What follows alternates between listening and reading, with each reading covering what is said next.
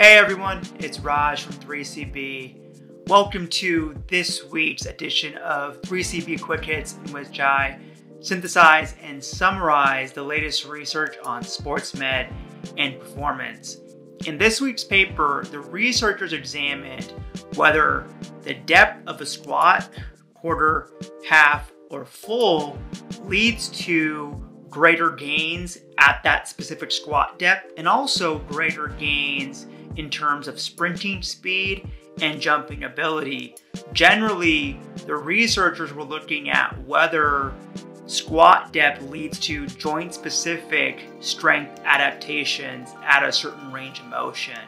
So what they did is they took 28 college athletes and they divided them randomly into 3 groups: quarter, half, and full squat groups, who participated in a 16-week training program, with the only difference being the type of squat.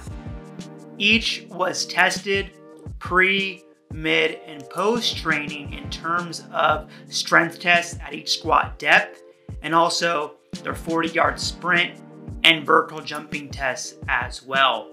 The results found that for the quarter and full squat, each participant had greater gains at their specific squat depth. Further, although each depth led to increases in sprint speed and jumping ability, the quarter squat had significantly larger increases for sprinting and vertical jumping ability. So the key takeaway here is clear: if you're focusing on optimizing and maximizing your sprint speed and your vertical jump, it's really important to include quarter squats into your training program.